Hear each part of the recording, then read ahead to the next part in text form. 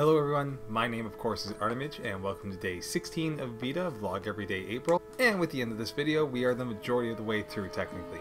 I'm taking it. I recorded a VEDA earlier and decided I wasn't happy with it, so here I am at after 9 o'clock trying again.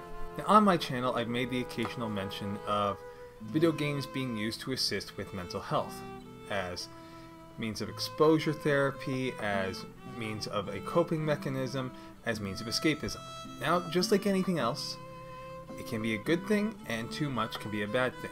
And yes, there is a such thing as too much video games, just like there's a thing as too much water. Back a few years ago, I was briefly living with someone who asked to stay with me for a short while that wound up dragging on to half a year.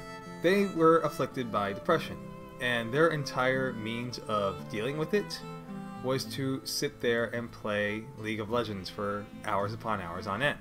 Now this was a very consuming habit. Not even escapism, not even a hobby, a habit. I remember one time when I was working on day shifts, I was on my way to bed. He had the day off next day, so he was staying up until whatever the crap hour he decided. And this is when Shadow was still a small puppy. Now because Shadow was rather restless at this time and age, I had put him in his crate to let him calm himself while I went to bed, and I asked the individual who was living with me to let the dog out 10-20 minutes after I had gone to bed. He said no problem. I woke up a couple of hours later from the dog having a small fit, and I got concerned, so I came out to look.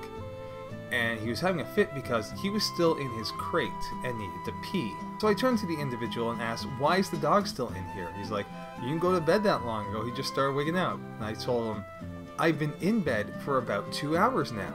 And this is just one of the examples of the way where it was clearly a problem with his engaging in this game.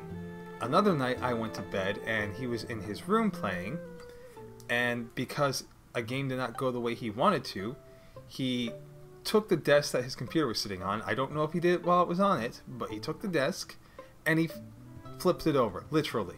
He even admitted to doing so. And this was not a desk that was his, this was a desk that was lent to him.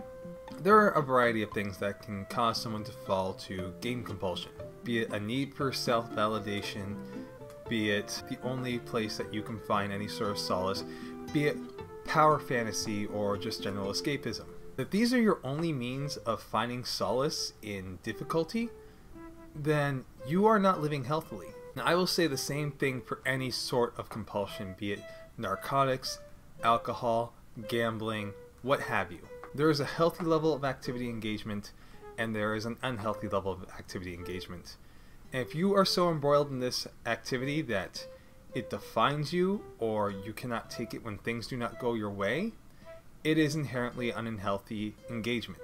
Now no, I say that it is the engagement that is unhealthy, it is not the activity, it is not the substance.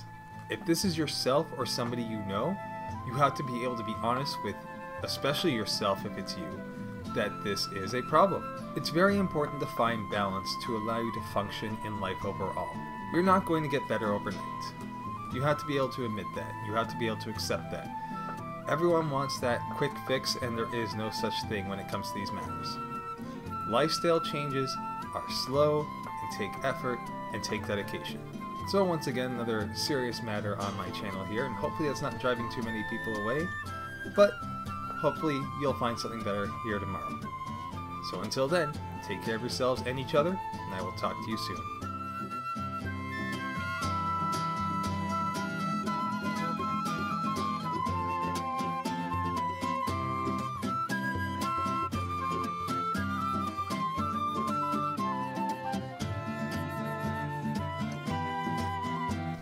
The buckets, she has gotten very obese. She did not seem to appreciate being called that.